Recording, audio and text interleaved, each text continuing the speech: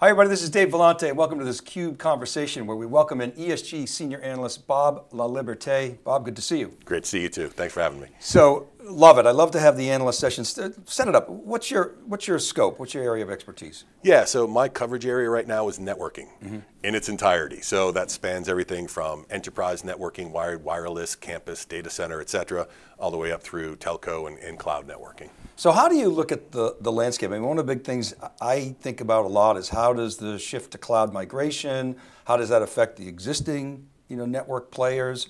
I mean, you got Cisco as the big whale, and it's amazing to me. They still have whatever percent market share. They have 60, 65% of the market. What's happening in the competitive landscape? How is cloud affecting that?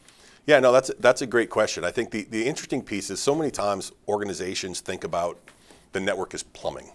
But the reality is it's really important plumbing, because as you talk about cloud and things get more distributed, well, guess what connects those distributed locations? It's the network. And so organizations, as they've moved to the cloud, you've seen a big shift with things like SD-WAN and so forth. How do I get more efficient connectivity up to that cloud? How do I not only enable better connectivity between my data centers in the cloud, but now all my remote workers in the cloud? And so there's been a lot of big shifts going on that have driven the importance of having not only a network, but secure networks. So like I said, cloud is one thing, and you're moving your applications there. But with the pandemic, you saw the remote work. So think about the network administrators who were managing, hey, I've got to control network connections between my data centers, a couple clouds, and maybe dozens, maybe 100 remote branches.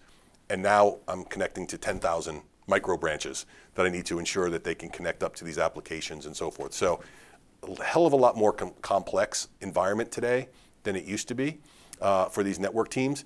And when we look at what we're seeing, how the networking providers are responding, it's by driving comprehensive end-to-end solutions. So unifying wired, wireless, and WAN, right? Driving efficiencies there. You're seeing even thousand eyes for Cisco and things like that, because they know the internet's becoming a more integral part of the corporate network.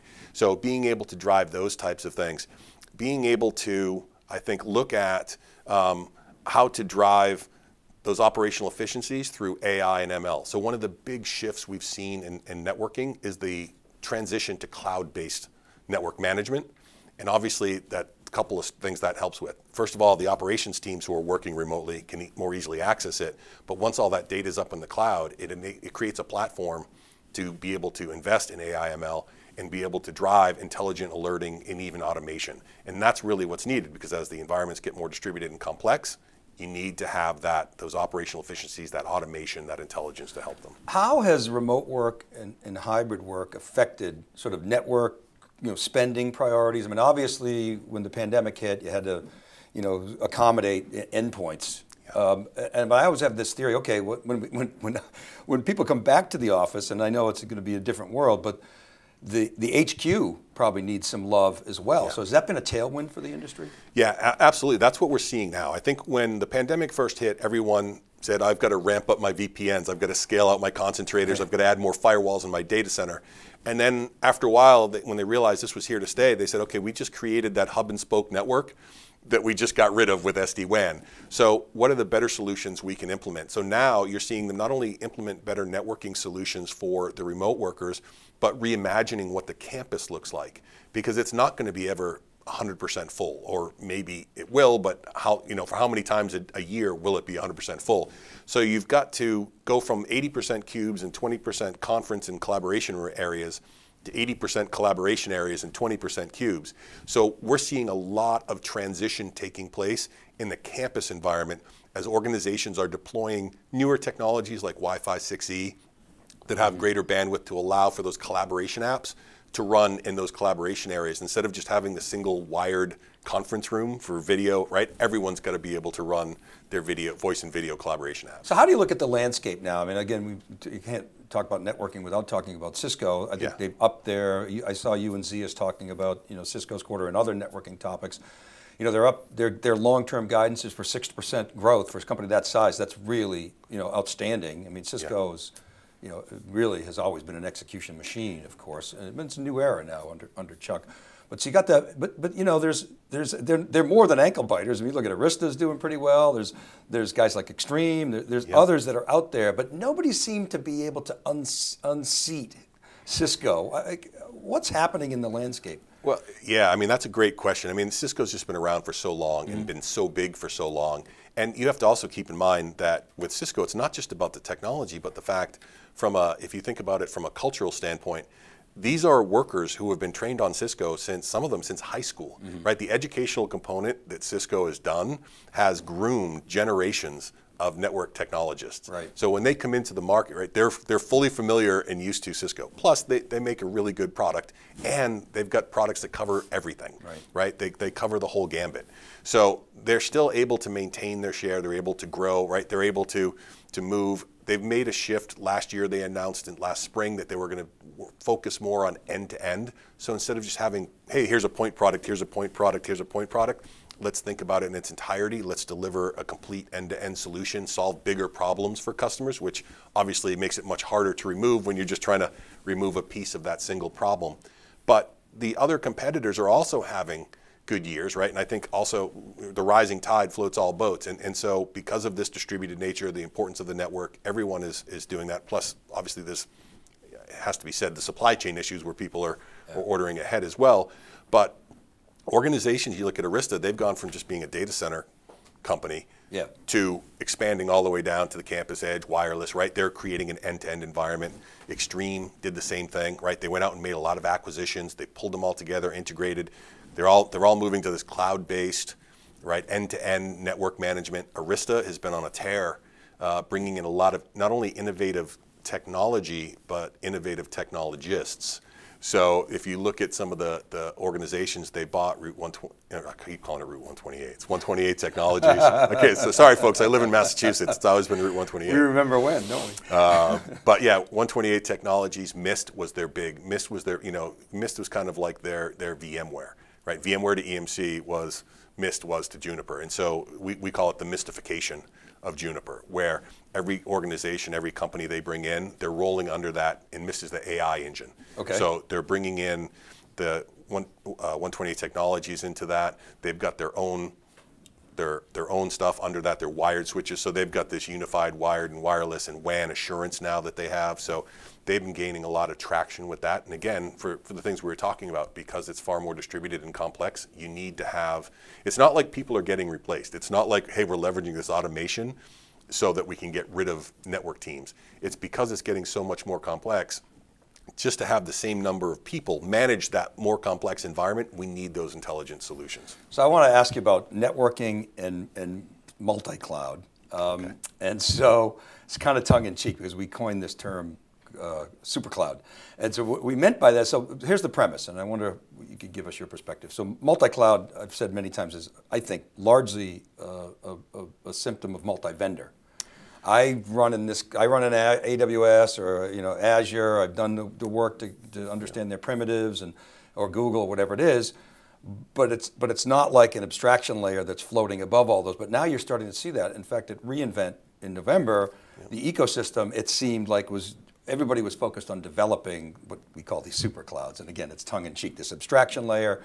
It hides the underlying complexity of the primitives and the APIs, adds incremental value on top of that. So there's a company, Prosimo, which Steve Herod is invested in, and others. Praveen Akkaraju, whom from Viptela. Aviatrix is another company that's sort of, Steve Mullaney has come on theCUBE and talked about what they're doing. Like, that's super cloud. So it seems like it's something new and different than just multi-cloud, which is kind of connecting in to different clouds. It's that value on top. Yeah. What do you think about that, and what does that mean for networking? Yeah, no, that's a really good point, because we are starting to see the inception of organizations going beyond having multiple cloud providers and looking at starting to deploy applications across multiple clouds. It's still really early. The vast majority of organizations are still, I use this application for this cloud and this application for that cloud, but that's the next frontier. So that's what they're trying to solve, is how do I create this basically cloud fabric and make it as simple as possible. And again, all the things we've been talking about, how do I, instead of you having to learn Amazon, Google, right, Azure, networking technology, learn mine. I'll take care of it. I'll abstract all that complexity from you and make it so much simpler to be able to connect to these, interconnect, and connect to them in a seamless fashion. And so that's what they're really trying to do. Is they're right. And the hard part is it takes really sophisticated solutions to remove that high level of complexity and make it simple for an organization to do that. So yeah, absolutely. If I had more time, I'd make it shorter, as somebody writes a lot. Exactly. So okay, and I think you're right. I think it is future. It's definitely not here today. But the other thing is it ties into digital transformation. You know, we used to again throw that buzzword around, but companies, not just tech companies. I mean, everybody's becoming like a tech company, but organizations, financial services companies, healthcare companies, they're building their own clouds on top of the hyperscalers who spend $100 billion a year on CapEx. Right. And that seems to be a trend that I think is going to take legs over this next decade. Just like in the previous decade, everyone was thinking, okay, we're going to SaaSify our business. Software is eating the world. And now it's software and cloud services are the way in which I'm going to create customer experiences. Correct. Yeah, it's why should I go out and make an investment in technology when the technology is already there and I can rent it for when I need it, scale it as I need it, and do all of that. So I agree with that. I think that's something that we're seeing. And you know, the interesting part though is that when we look at our data points, you know, probably less than 40% of the applications and workloads are in the cloud today. Mm-hmm. Right. So there's still a role that the corporate data center plays. We are seeing over time. They expect that to progress and transition, but I think there's still always going to be maybe a quarter of the workloads and applications may never leave, right? Depending on how they're built, et cetera. So there's always going to be that distributed environment where you've got workloads in the private data centers, workloads in multiple public clouds, and also the big thing too is don't forget about the edge, right? We're seeing a lot more edge activity take place as organizations recognize as they deploy more IoT devices and want to get real-time business insights, they've got to deploy the compute there. Well, and that's something that I wanted to ask you about, but going back to what you just said, which is I agree with you. So that suggests to me, Bob, that we're just kind of, with cloud, just entering the steep part of the S-curve. I mean, Amazon's headed toward $100 billion run rate business. Maybe they probably won't get there this year, but they will next year. But we're entering that steep growth phase. It really could be, I mean, it's incredible. But I wanted to ask you about the edge, because you're right. We've got to move compute to the edge. ARM is going to dominate, I would think, the edge. They already are with our smartphones. How do you see the cloud guys participating in the edge? Because, you know, whether it was Andy Jassy or now Adam Selipsky or anybody at Amazon, they have the dogma of, in the fullness of time, all workloads are going to be in the cloud. So they either have to change their definition of cloud, right? Yep. Or they're wrong. So what's your thought on that? Yeah, I think it really starts coming down to what's your definition of edge. And so, you know, much like when the cloud technologies first came about and you had all the shadow IT, right? Yeah. Everyone running off, and everyone thought, oh, this is all great, until you realized you had to operationalize it, and you had to pull the brakes, stop doing that. We're going to make sure IT operations. Call the CIO, help. Yeah, exactly, exactly. Finding out where stuff was by going through accounting and seeing credit card charges. For the edge, what we've seen, I think, is maybe organizations really saying, I've got to deploy my servers in my own site right at that edge in order to get the lowest possible latency. And so what I think we're starting to see is organizations looking at that and saying, okay, well, I'm in a metro and I've got 25 locations in a metro and I've deployed technology to every single one of those sites. Do I need it there, or can I put it in an Equinix facility that's less than 5 milliseconds from all 25 sites? So I think there's starting to be this pragmatic approach of looking at, let's look at the edge, let's take a look at what type of latencies, what is our definition of real time, right? When do we actually need the data and so forth? What kind of connectivity do we have? And then from there, figure out how we go about connecting it. And so for companies like AWS and Google and Azure, a lot of them, there's the local zones and things like that. They're deploying them in those colos because they don't have data centers in every metro, but they can leverage an Equinix, they can leverage someone else's hardware that's there to deploy their software stack within that location. So I think that's something that we're starting to see more and more of as the edge, and obviously the association with the telcos as well. They've got a great footprint if you want to get close to the edge with their colos, right? Their home offices and things like that and whatnot. So their ability to move the compute closer to the edge, the base stations of the antennas and things like that, are certainly significant, and that's why you're seeing the wavelengths and things like that, programs like that. So I was going to close, but there's some really interesting topics you just brought up. So call it, what are we going to call it? Near edge, far edge or deep edge. Yeah. So, and you mentioned real time. Yeah. So for those Equinix data centers, I don't need, you know, true real time, right? But for Tesla, I need real time. I need real-time inference at the edge, probably using a bunch of ARM cores, and I can't go back to any cloud. So how do you look at that? I mean, both, I would think big markets. Do you have a sense as to, is one bigger than the other? Are they both just enormous, or we don't even know yet? Yeah, I'm not sure that we know yet. I think certainly, you know, it's riding the tail of the IoT. So the more sensors, the more things that are deployed, the more that data, businesses realize they can leverage that data to make real-time business insights to drive either better experiences, and if you're in retail, right? So location-based services and real-time offer management. It doesn't do any good to offer a coupon for something that's 40 yards behind you, right? That's past. Like you said with the cars, I've seen some studies recently where they say, well, based on the latency, if the command is to stop and you're at 1 millisecond, it stops within 4 inches. If you are at 50 milliseconds, it stops 10 feet later.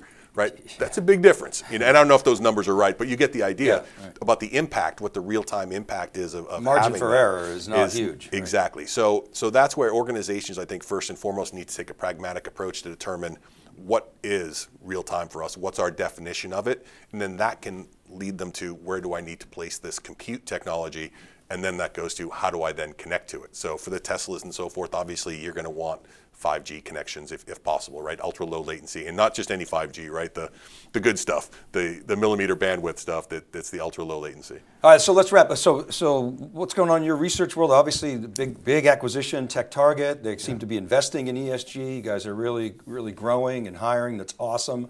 Any research that you're working on? Yeah, there's a couple of projects we have going on right now. We're wrapping up a 4-part distributed cloud research series. So we did it on distributed cloud infrastructure, applications, observability, and now this last one is on the edge, coincidentally.